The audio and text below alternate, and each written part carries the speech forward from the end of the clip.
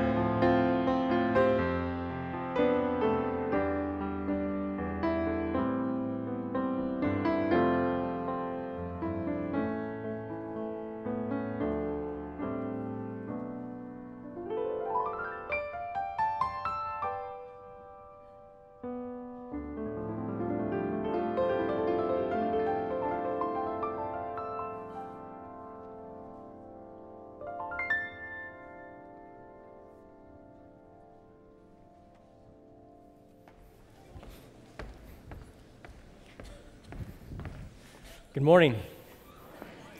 I welcome you all to the Loma University Church. Extend a warm welcome to those that are viewing online or via our LLBN broadcast. As we continue our Advent series this month, we hope that we would all, through the lineage of Jesus, see that no one, for any reason, is an outsider, but that in Christ all belong to the family of God. Can you say amen? This evening, we have our annual Christmas concert. For those of you that plan to attend, the doors will be opening at 5:30. We're asking that you would primarily park behind either the School of Dentistry or behind Mortensen Hall. And we'll have the golf cart ministry available there to shuttle anyone that needs a ride to the sanctuary. At this time, I'm going to ask if you would join me in standing as we together join in for a responsive reading.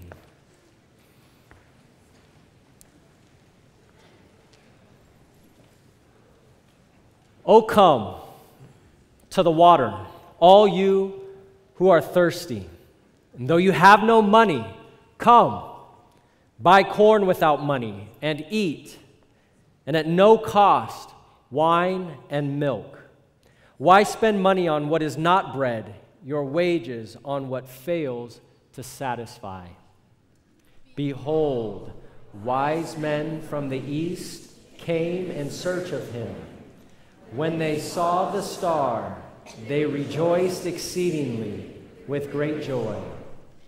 And going into the house, they saw the child with Mary his mother, and they fell down and worshiped him. See, you will summon a nation you never knew. Those unknown will come hurrying to you. For the sake of Yahweh, your God, of the Holy One of Israel, who will glorify you. While Peter was still speaking, the Holy Spirit came on all who had heard the message. The circumcised believers who had come with Peter were astonished that the gift of the Holy Spirit had been poured out even on Gentiles. Bring my sons from afar, and my daughters from the ends of the earth. Everyone who is called by my name, whom I created for my glory, whom I formed and made. There before me was a great multitude that no one could count, from every nation, tribe, people, and language, standing before the throne and in front of the Lamb. They cried out in a loud voice, "Salvation belongs to our God, who sits on the throne, and to the Lamb." Amen. Remain standing, please, as we let out that joy that is in our hearts from that great Lamb.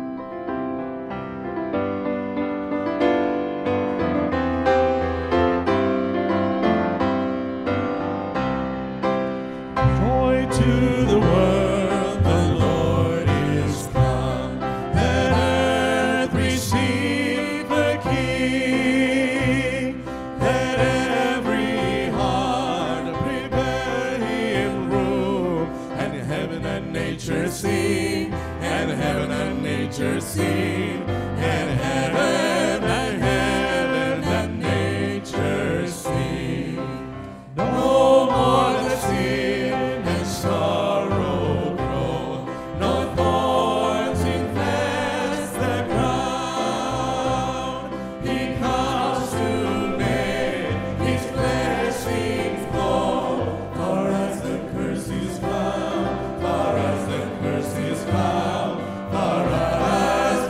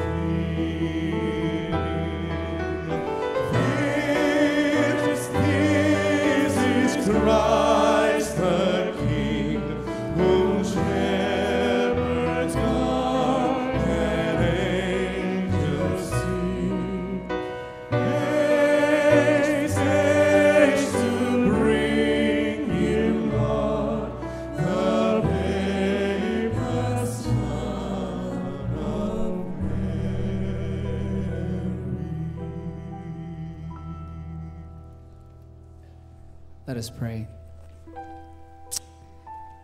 Father, we come before you here today. Lord, we want to say thank you, Father. Thank you because you have been so good to us as we contemplate this year, God, as we contemplate the many mercies, the many grace, the many love that you've shown upon us, God. We can say but thank you. Lord, as we've come into this place, we've come here to worship you. And Lord, we're reminded of this God who loves to come closest to us. You're Emmanuel, the God who is with us. And Lord, as families gather around this season of the year, God, as families come back together, Lord, I thank you so much for the joy that brings to our hearts. I thank you for the amazing God that you are, that gives us the intentionality to continue to grow in this community of faith. Lord, I pray also, Father, for the many families that are going through many difficult moments, whether it's financial moments, whether there's battles in the home, whether there's anything happening. God, I pray for your spirit to be upon that. God, I pray for you to give us hearts of grace and mercy, Lord. Thank you so much for who you are. Lord, I pray for the people right across from us, God, the hospital, the many people that cry out to you in their agony and pain. Lord, may we be that community as well that lends a helping hand and be there for those. Thank you so much for who you are. And thank you so much for this season that we're reminded of your love and grace. In Jesus' name, together we all say, amen. This morning, let's try something a little bit different. I know this song is particularly meaningful for me. I remember sitting around at family worships around the Christmas season and singing this in both English and German with my family growing up. Perhaps some of you know it in a different language as well. So as we sing this first verse, I invite you to sing in whatever language you might be most comfortable in singing this beautiful Christmas carol.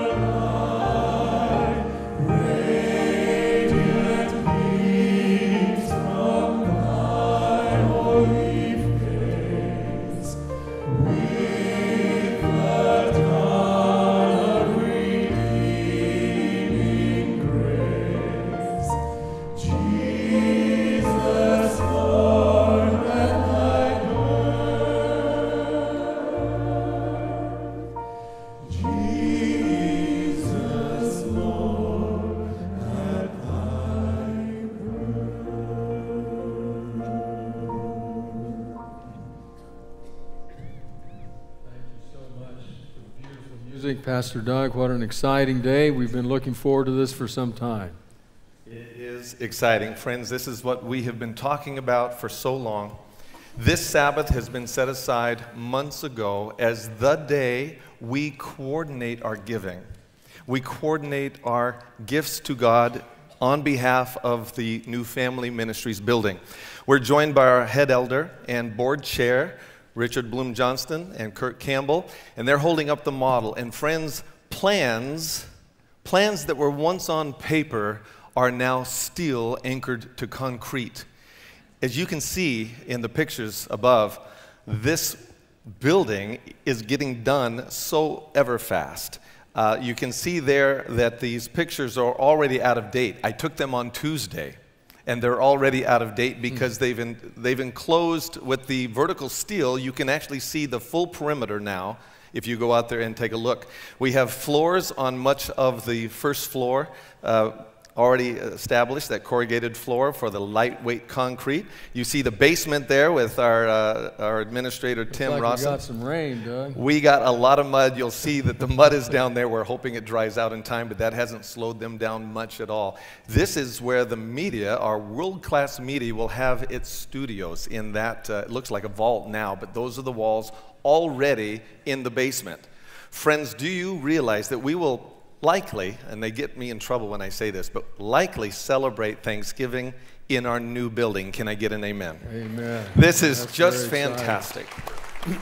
December 15, though, we've designated as the day that we coordinate our giving. We bring an offering that we have prayed about, that we've talked about. My family and I talked about how much will be a part of our special offering, even though we hope that everyone's involved with giving throughout the year.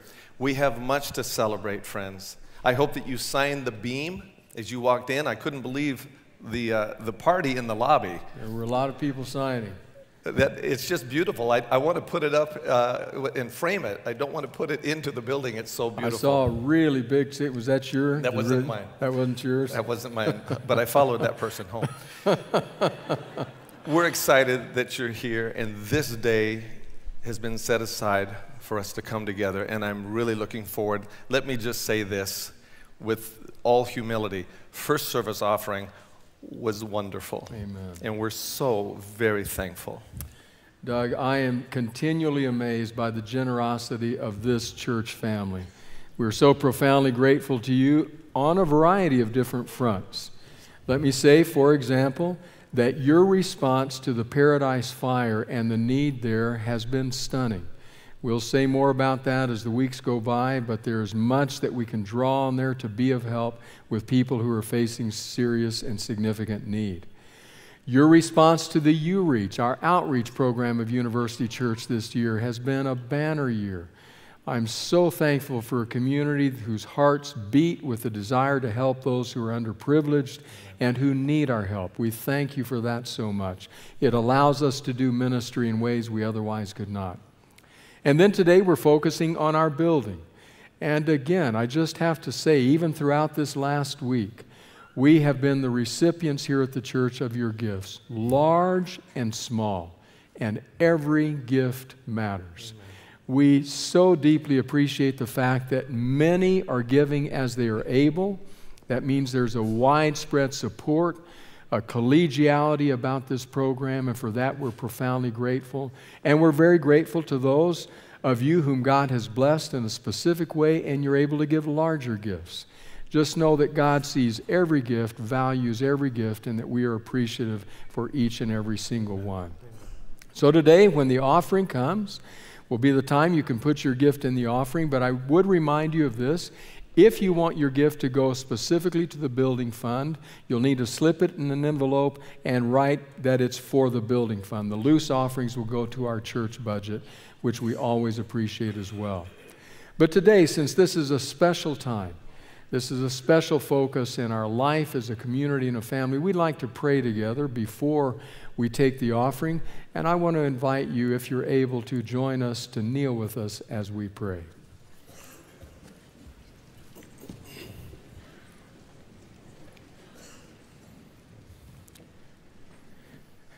Gracious God, we kneel here this morning in worship. We kneel as your grateful children, children upon whom you have poured the riches of heaven. We always thank you, in the words of the Apostle Paul, for your unspeakable gift, the gift Jesus Christ. This time of year, our thoughts especially turn to that gift. Amen. But Lord, we thank you for so many other gifts as well. Thank you that you've given us the privilege of giving. You know that we never want to forget those who are needy, those that we can serve, and we continue to do that. But we also want to think about the coming generations of this church, about our building project, about the dream of what can be done here as we grow disciples together for the kingdom of God. Amen. So, Lord, move upon our hearts in the ways that you might wish for us to give, and then bless us deeply for having given. And for all of these things, we will thank you. In the name of Jesus, amen.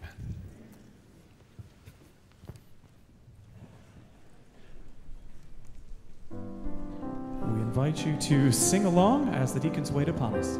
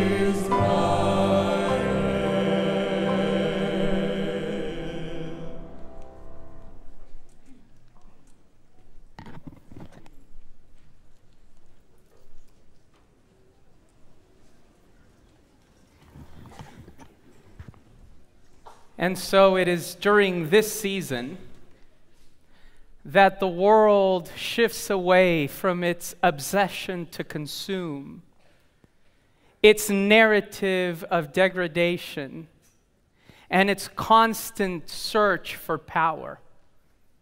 And it orients its attention to a small hamlet in Judea, to a manger, and to a baby born to teen parents. That is why the story of Christmas is so beautiful, because at its heart, it's all about a baby who was born to transform history. Maybe that's why the Apostle Paul in his epistle to the Romans equates baptism with rebirth. And so it is our privilege and pleasure to rejoice during this Advent season and to celebrate 3 spiritual births.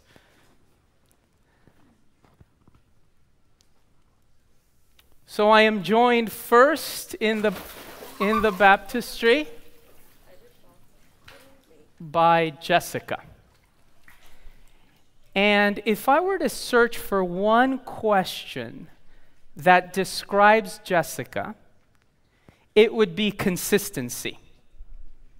You see, Jessica works night shifts, and she works in a particular profession that requires interaction with people.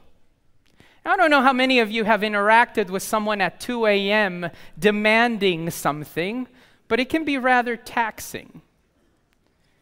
And after a long shift, to come and discuss and ask questions about Scripture would be a tall order. Friends, do you know Jessica didn't miss one meeting? She fell asleep sometimes, but she didn't miss one meeting. Jessica, this is your family. Here at the Loma Linda University Church, we are committed to the task of building and growing disciples. And it is such a pleasure to begin this rebirth, this discipleship journey with you. Now, Jessica hails from Chicago, and there are several people here from Chicago who are just enjoying our wonderful weather. Jessica is accompanied by friends and family, so at this time I would ask you to stand and support this decision.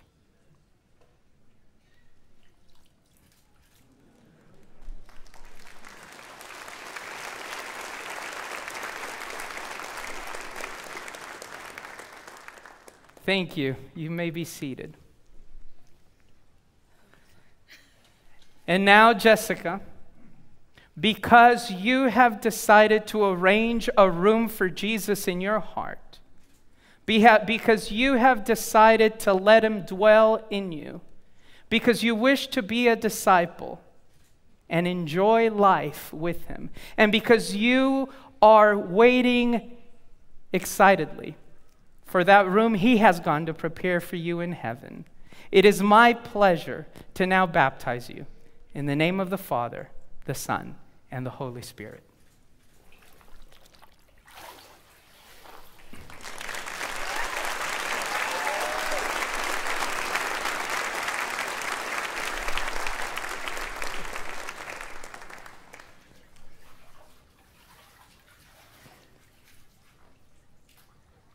Now, Jessica didn't come alone.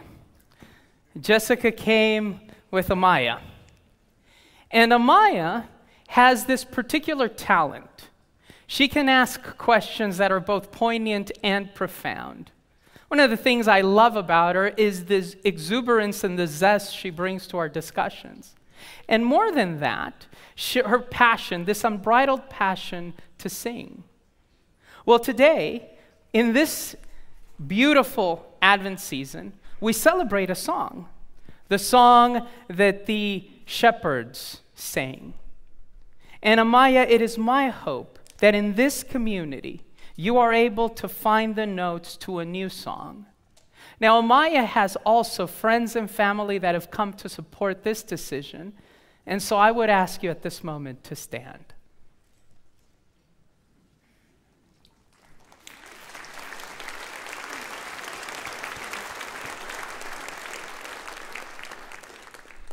Thank you. You may be seated. Hosanna in the highest, and on earth peace and goodwill to men. Amaya, because you have decided that that will be the song that serves as the melody for your life, because you have decided to give your heart to the babe in the manger, and because you wait for the moment when you will be able to sing a new and exciting song, it is my pleasure and privilege now to baptize you in the name of the Father and the Son and the Holy Spirit.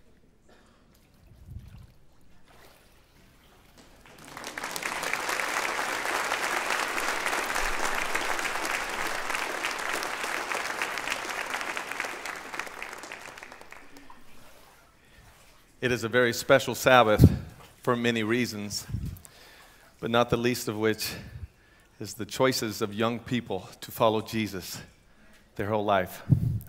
I am with Subin Jun, and Subin is very influential with many of her friends.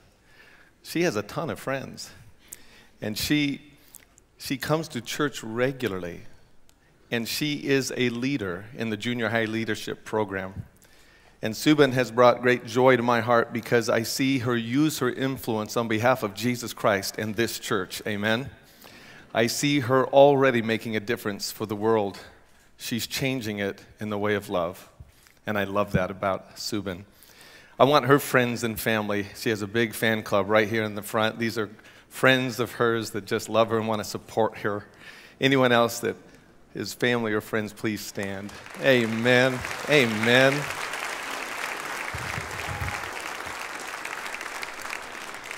You may be seated. I often ask these junior high kids, now remind me, why are you getting baptized today? Just before we come out here. And Subin said, without missing a beat, God has done so much for me. I want to declare my love for him openly and live for him. Can I get another amen? And I told her that today there will be witnesses to her testimony through baptism that will give their lives to Jesus because of what she has done. This will mark the beginning of a large group of junior high kids who have all decided to get baptized in this season, which I love. I think it's because family's in town and that kind of thing, but we are so excited about young people who have not only given their heart to Jesus, but have become leaders in this university church. And I am so proud of them, and I'm proud of Subin.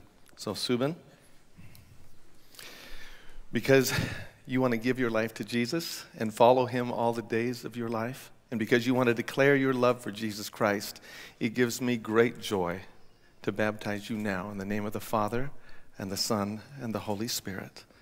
Amen.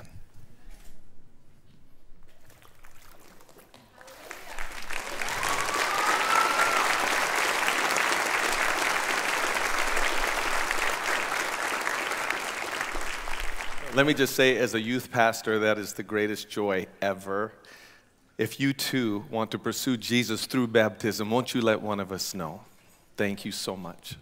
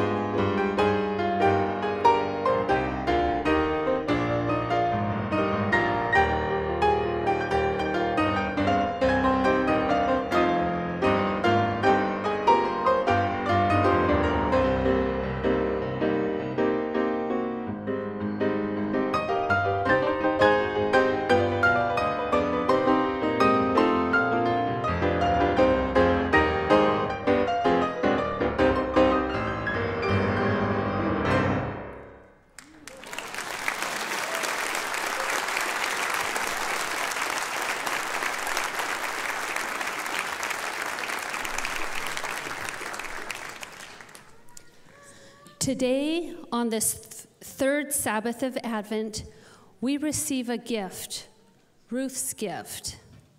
She was different. She was from a different land, a different language, a different culture with different gods. She didn't belong. All she had was a love for and loyalty to family. And that love and loyalty carried her into the land of Judah. Naomi wished her well, knowing that a brighter future could be found elsewhere.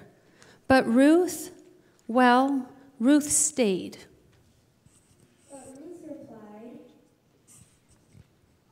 "Do not urge me to leave you or to turn back from you. Where you go, I will go, and where you stay, I will stay. Your people will be my people, and your God my God. Where you die, I will die, and there I will be buried.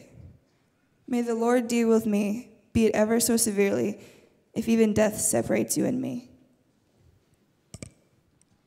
When Naomi realized that Ruth was determined to go with her, she stopped urging her. Where does this journey of this immigrant take us? What will 23 and Jesus and me offer us?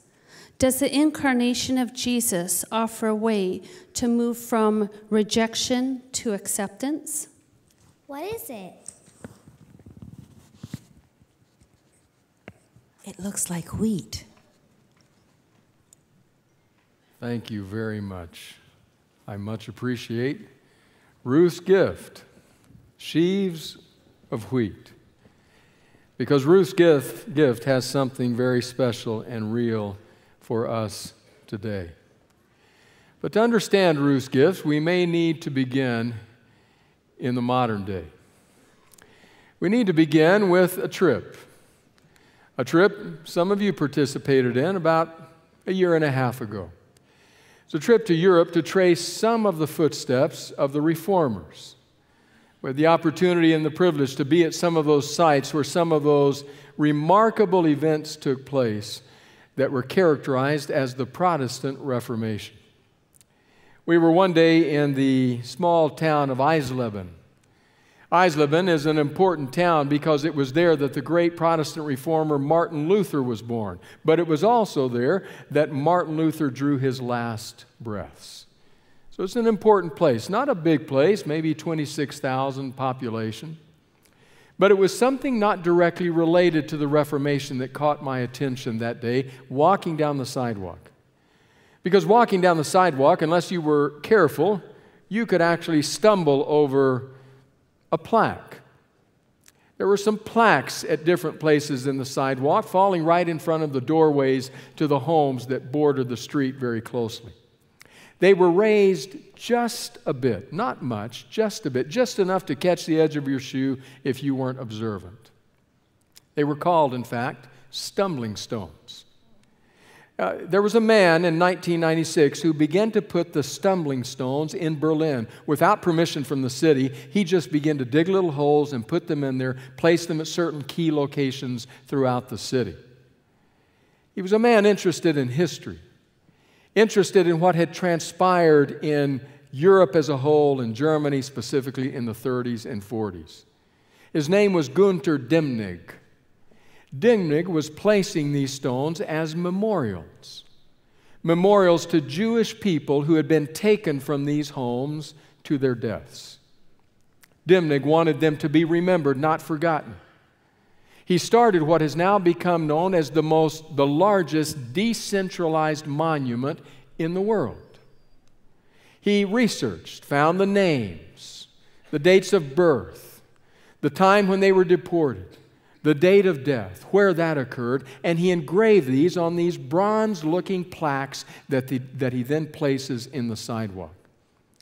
So I want to show you just a little bit about Eisleben. I'll show you, first of all, a picture of the city street in Eisleben. As you look at that city street, you can understand why it would feel like being in the 1940s. Doesn't take much imagination to put yourself back in that place and that time. Probably hasn't changed all that much since then. But then you start noticing these plaques. You can see one there in the sidewalk in front of that red doorway. After I'd walked past one or two and slightly tripped on one, I'm sure, I became interested. Here was one in front of the Jewish synagogue. What exactly are they? And what do they say? And so I took some pictures. In front of one house is this one. The top line says, "Here lived." And then follows the name, Eric Rosenthal, Flory Rosenthal. JG stands for their date of birth. So Eric was born in 1886, Flory was born in 1903. Bit of an age gap there. Mom and Dad were a little concerned, but they got married.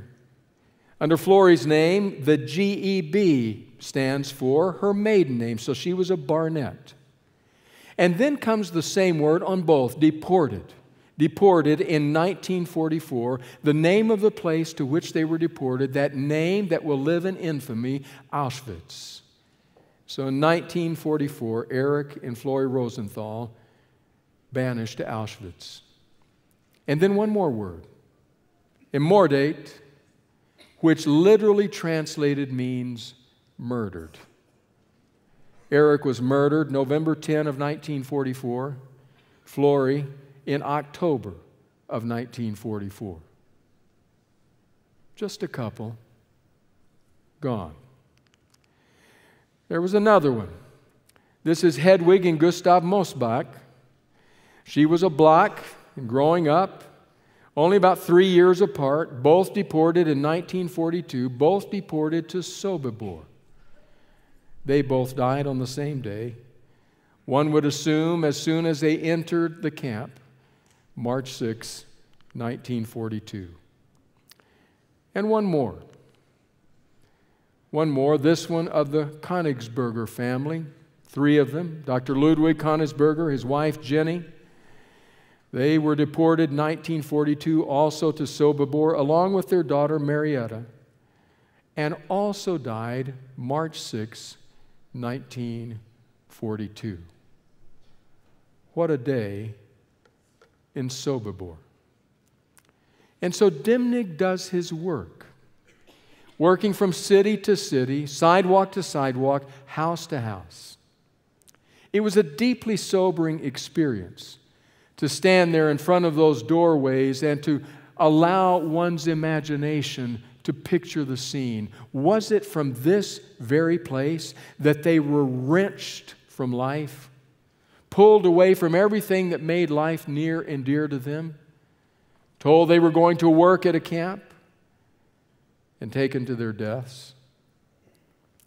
It happened because of their heritage, their lineage, because of the blood coursing through their veins, because of who they were.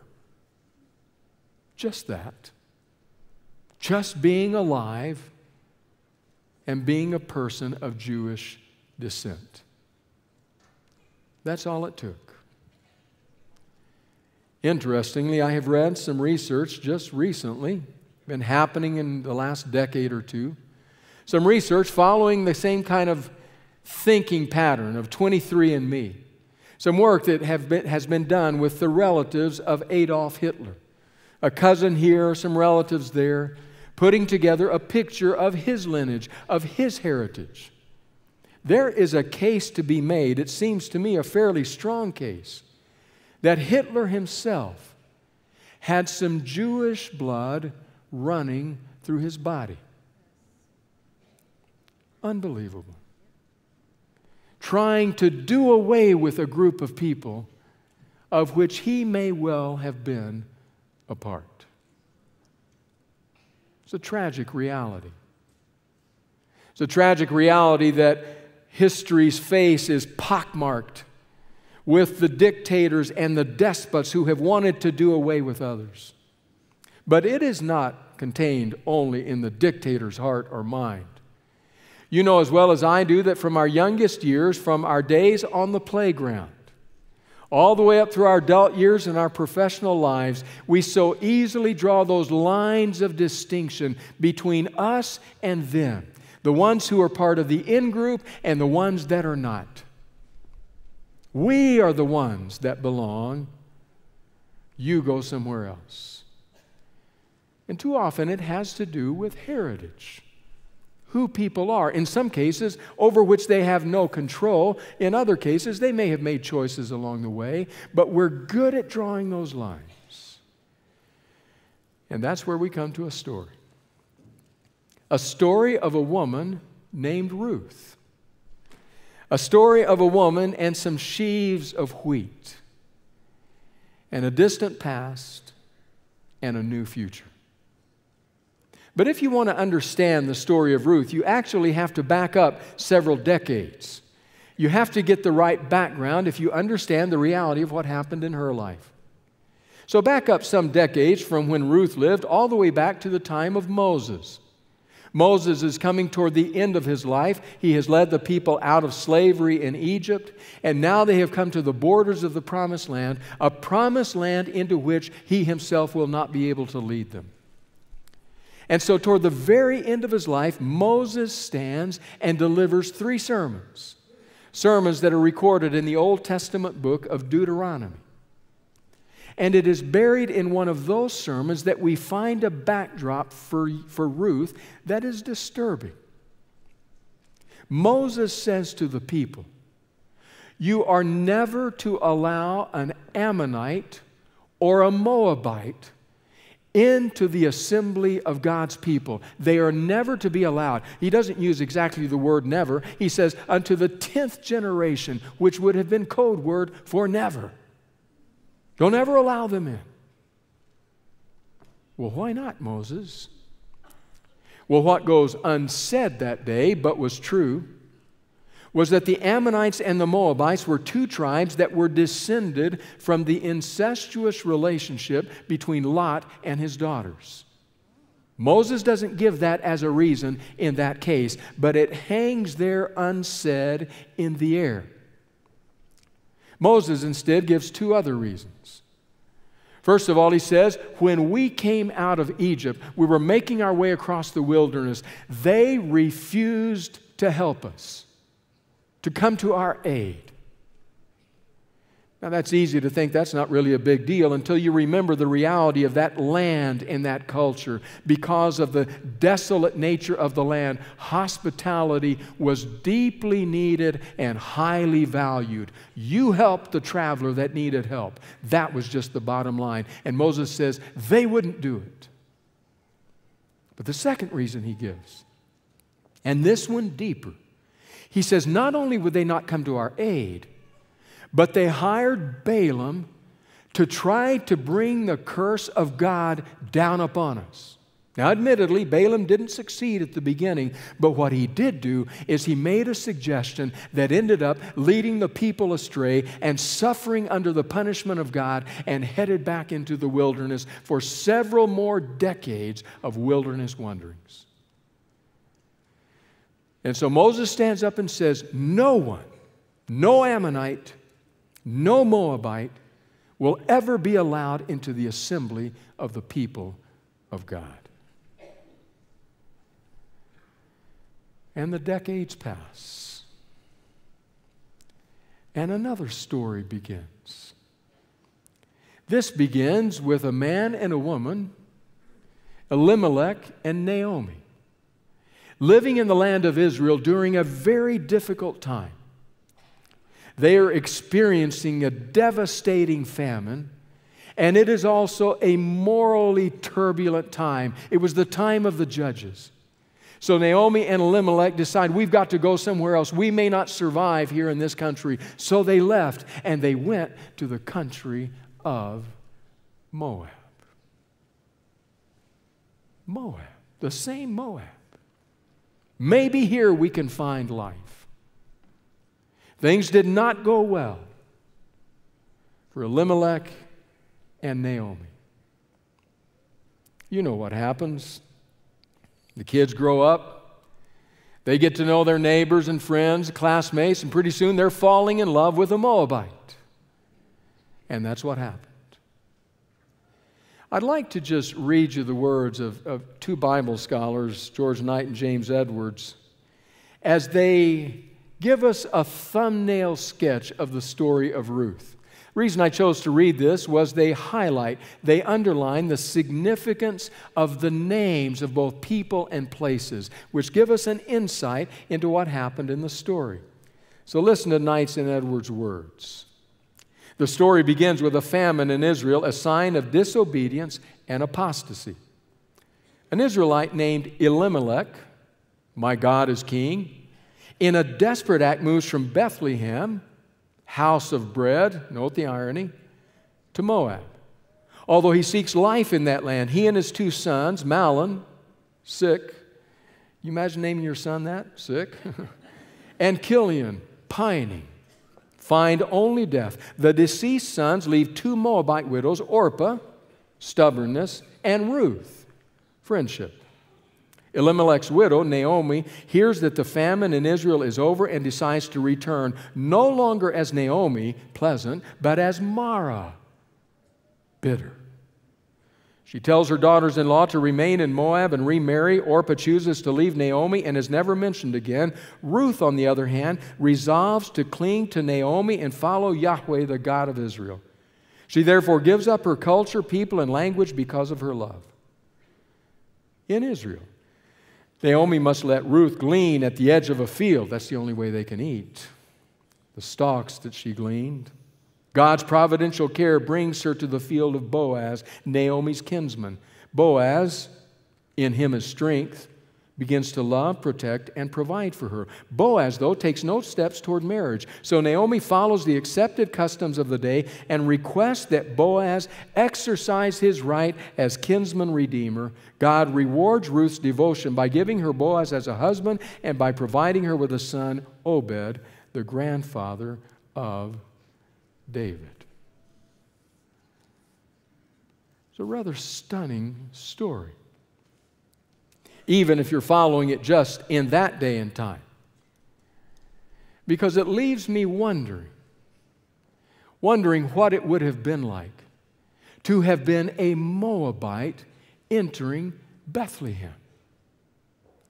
It's a small town, small hamlet in Israel. Small town, everybody knows everybody else's business. You know what small towns are like. It's the kind of town where over the back fence, one neighbor says to the other about the story that's going around, tell me more, tell me more, tell me more. And the neighbor says, I've already told you more than I know. It's that kind of place. That kind of town where in one house a person sneezes, in the next house they say, bless you. Everybody knows everybody's business. And so they talk. You see who's come to town? A Moabite. A Moabite right here in Beth. What was it that Moses said? It makes me wonder what it would have been like. The behind-the-scenes conversations. What did they say to Naomi? What did they say to Ruth? What did they say to her face? What did they say behind her back? What was it like? Because the truth is, when somebody different than us comes in, we tend to be standoffish, suspicious, a bit threatened. Who are you? Really? The message is, you don't belong. Where did you say you're from? Moab. Huh. Yeah, I've heard of Moab. Interesting. What did they say to Ruth? How did they treat her?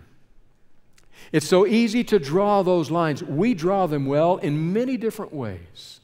You know what it's like: white and black, Asian, Hispanic, Republican, Democrat, wealthy, poor, educated, not educated, part of the in crowd, not part of the in crowd, Adventist, not Adventist, liberal, conservative. We can go on and on with the lines we draw, the distinctions we make, and the people who are not welcome.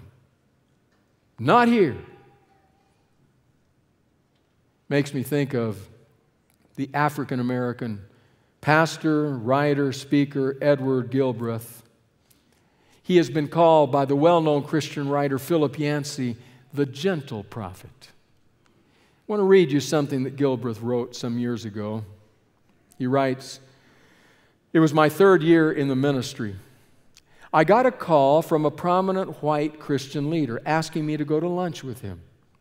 As we're sitting down to eat, all of a sudden this guy starts crying. He explained that God had blessed him. His children were healthy. He was known throughout the country. But, he said, I've had a hard time sleeping through the night. I'm sitting there thinking to myself, why is he telling me this? I'm not a therapist. I just came back from an annual conference on the other side of the country, the man told me. A bunch of us got together to discuss reconciliation and cross-cultural ministry. Usually, he said, when black leaders come into the meeting, we make them feel right at home and let them be part of the decision-making process. But to be honest with you, the decisions are made before your leaders ever get there. I'm used to hearing the jokes, the use of the N-word. But this time when the jokes were going on and people were saying things, it didn't sound right to me. How can I get over this? The leader asked me, sobbing. How can we be friends? I was silent for a moment. And then I asked him, do you like football? He seemed a little puzzled when he asked me. But I said, yes, I do. I do too, he said. I used to coach high school and college ball, and I have a lot of friends who play pro. I love a good game, and I love to cook out. So here's what we do. I need to get to know you, and you need to get to know me. Why don't you come over to my house? I was the only black in my suburban neighborhood at the time. I said, bring your wife and meet my wife, and we'll just sit and talk and get to know each other. I'll barbecue some steaks, and let's start there. He was taken aback. He said, you mean you want me to come to your house? Yes, I said. If you want me to sit here and clear your conscience for all the garbage you did, I can't do that. Friendship is not cheap. It takes time and commitment. I gave him my phone number and told him to give me a call. I never heard from him again. It's hard. Somebody from the other side of the tracks, the other side of town, the other side theologically, the other side culturally, racially. It's hard to join together, to be one in the body of Christ. It's hard. So as challenging as life must have been for Ruth, from those on the outsides, what surprises me most is not her story in the book of Ruth. What surprises me most is her story in the book of Matthew. Matthew chapter 1. Matthew's gospel, the place where Matthew starts out giving all the names. You know the names, the genealogy, the father of the father. The chapter that most of us in the modern world try to read and think, I don't get, why is all this here? I don't even know these people. No person in Matthew's world would have said that. Because it was the introduction of a person of pure heritage. It was done with prophets. It was done especially with priests. It was done with people at large. We are part of the chosen people. Even more importantly, with this baby Jesus born in Bethlehem, it was critical because of the claims to royal lineage. He had to have pure pedigree. And so we read Matthew 1. This is the genealogy of Jesus the Messiah, the son of David, the son of Abraham. Abraham was the father of Isaac, Isaac the father of Jacob, Jacob the father of Judah and his brothers. Judah was the father of Perez and Zerah, whose mother was Tamar. Perez the father of Hezron, Hezron the father of Ram, Ram the father of Amminadab, Amminadab the father of Naashon, Naashon the father of Salmon, Salmon the father of Boaz, whose mother was Rahab. Boaz was the father of Obed, whose mother was Ruth. Obed the father of Jesse, and Jesse the father of King David, whose mother was Ruth. Ruth the Moabite? Ruth the enemy? Ruth of the people who are never to be in the assembly of God? That Ruth? Not only is she living in Bethlehem, now she has become an ancestor of the Messiah. Ruth? Things get hard when Ruth shows up. And yet remember, she is the ancestor of this baby who will grow up to break down barriers and to open doors. This baby who will preach an eloquent sermon on the water of life to an audience of one, and she a woman of Samaria. This baby who will grow up to cast the demoniac out of the Gadarene man on the other side from Israel. This baby who will grow up to heal the son of the Roman centurion. This baby who will grow up to reward the faith of the Canaanite woman who keeps clamoring and saying things like, "But Lord, even the dogs get to eat the crumbs." That's this baby. He will grow up to champion a message that throws the door of God's kingdom open to any who will come.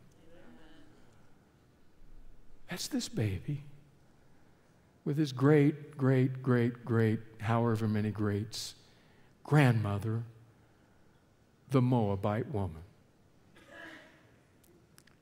And don't think for a minute that this baby will be the only one to herald that message. Because he will have an apostle who came late, born out of season, as he would say himself, named Paul.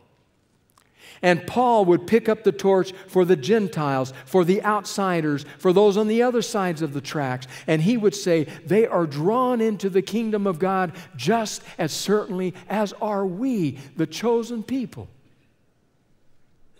I want to read you, it's about 10 or 11 verses long, but I want to read you what I would consider the Mount Everest of statements in Scripture regarding this issue, penned by Paul to the church in ancient Ephesus. Ephesians chapter 2, verses 11 to 22. But I want to read it to you out of Eugene Peterson's paraphrase, The Message. I think he captures so well the essence of what Paul is trying to communicate. So listen to what Paul wrote. Remember, he's now speaking at this part of his letter to the Gentiles, to the Ruths of his day. He says, "It was only yesterday that you outsiders to God's ways had no idea of anything of this. Didn't know the first thing about the way God works, hadn't the faintest idea of Christ.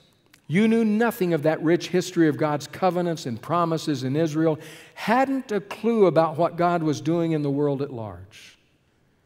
Now, because of Christ, dying that death, shedding that blood, you who were once out of it altogether are in on everything.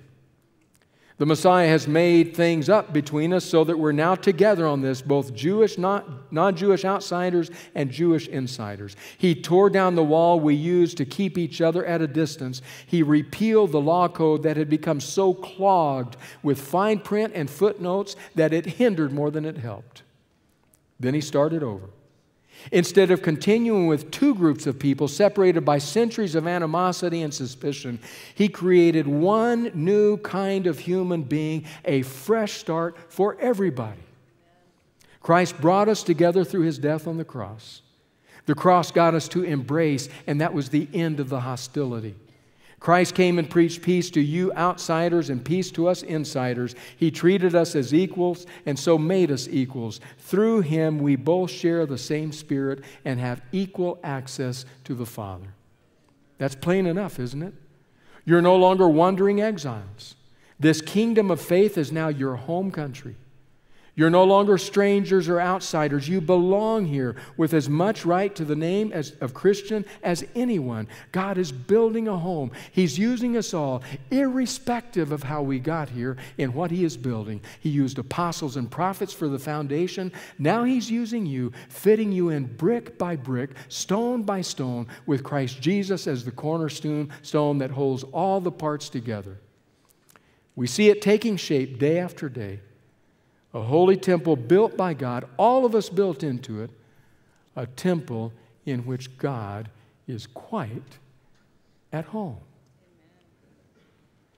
It's a stellar statement, saying that God can take the Ruths of our lives and draw them in to participate with us who have been blessed with His message.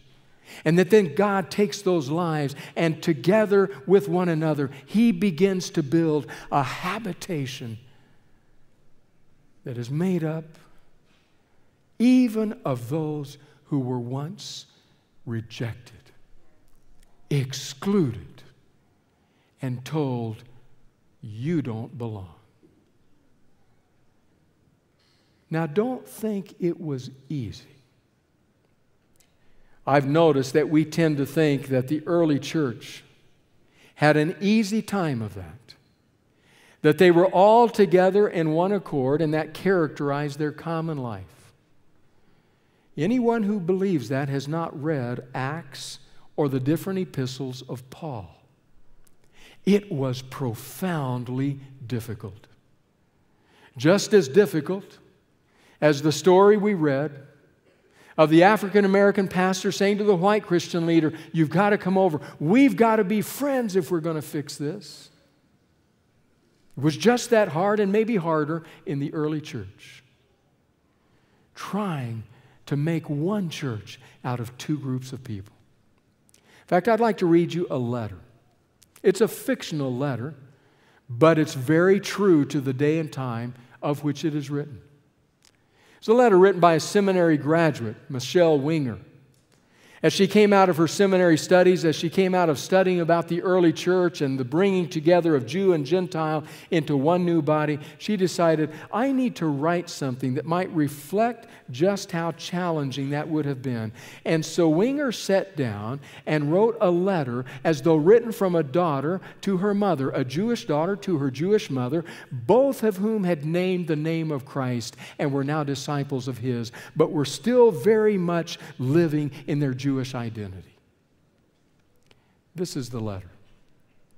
Dearest Mama, I am half joyful, half heart sick, and turn to you for help in this time of upheaval and hope.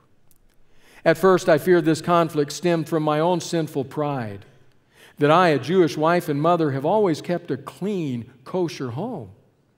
Now, because our Messiah Jesus has come, I'm expected to let little Sarah play and study with Diana, our pagan neighbor child, because she too has Jesus, although it seems to be in her own way. It's more than pride, it's conscience. We have struggled for centuries to keep the law, to be pure, to please Yahweh, and here this little child simply believes and is accepted into God's kingdom. Nothing in her is Jewish except her Messiah.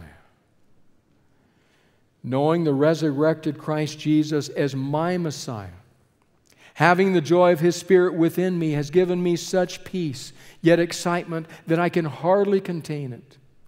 I hurry to share this good news with the butcher, the milkman, and anyone who will listen. Why then is it almost painful to open my heart and doors and release my child to the Goyim, the Gentile outsider? To let her play with their pagan toys and eat their snacks. I'm truly happy that the Holy Scriptures have been fulfilled, not just for us, but for them as well. But here's the rub. That is so much spiritual talk, while it is on the practical level that I ache. We have been taught not so much as to enter a Gentile's home. And now it feels that I am breaking vows and a way of life that defined who I was, letting it all go to become who I am in Christ my Messiah. I can hardly bear it. Can you help me? Your loving daughter. Don't make the mistake of thinking that it was easy to welcome Ruth, the Moabite, the outsider, the one who Moses had said never belonged here. But remember, the nativity scene with the babe in the manger and with the genealogy rising up behind him brings us face to face with that in our own lives. So who is your Ruth? Who is that person about which you say, it is so hard? I can't invite her in. I can't give her of what's mine. Give her my will. I can't do that. Who is it for you? Person of a different ethnicity, a different culture, a different color, a different language. Who is it? A person of a different religious faith, a different world religion. Who is it? A different denomination, a person who happens to see things differently within Adventism than you do. Who is your Ruth? And what might Jesus be calling you to do in that person's life? Because when we're different than others, we're tempted to take it step by step in a bad direction. You see, different becomes wrong. And then wrong becomes bad. And then bad becomes excluded. And then excluded becomes God doesn't want anything to do with you. And then that becomes our own spiritual pride. This is our own small town. This is Bethlehem. What's the Moabitess doing here? Who is your Ruth? There's something very interesting to me about this book. Here's what it is. If you read the first volume of the book called Genesis, it won't take you very long at all to come to God's promise to Abraham.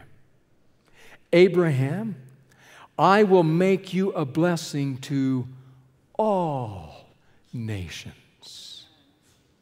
Not just one, all nations.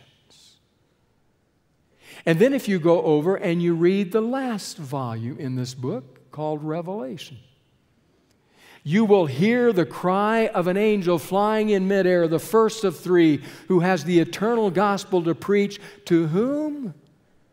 To every nation, tribe, language, and people. So there you have it. At the beginning, at the end, the first and the last, the Alpha, the Omega, this is for everybody. But then if you read the middle part, that big part, so much fighting goes on about who gets included and who gets excluded. That's much of the story of the book. Forgetting that it begins and ends with God's call to every Ruth who will listen. Come. You who were not my people, you are now my people. You who have been rejected, you are now included. And so it leaves us asking, who is the Ruth in our life, your life, and mine? For to whoever that Ruth may be, we need to make certain that the call and the song of the church, of this church, is clear. Joy to the world, the Lord is come. Let earth receive her King. Gracious God, forgive us for our small-mindedness, our hard-heartedness, our exclusivity.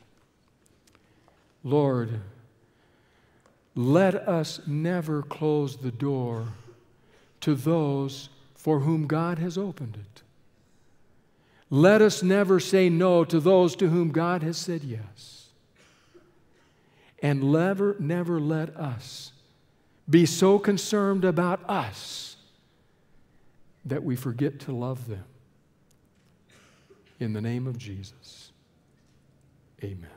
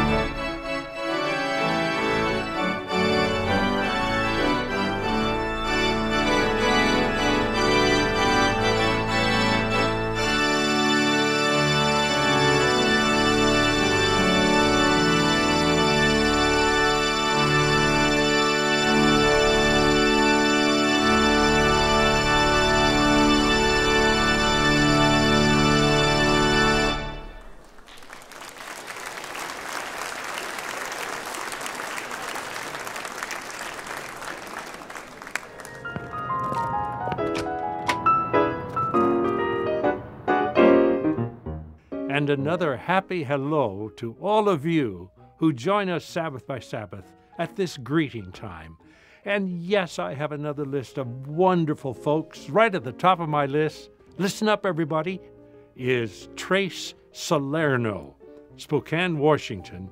Yes, he is my grandnephew, and there he is. And you're seeing him with his family also. They are so special in so many people's lives.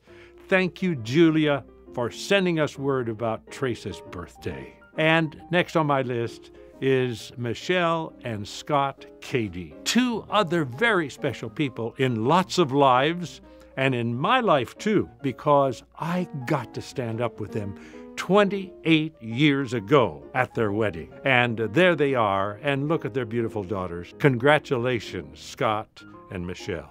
And what can I say about this next person? You know him.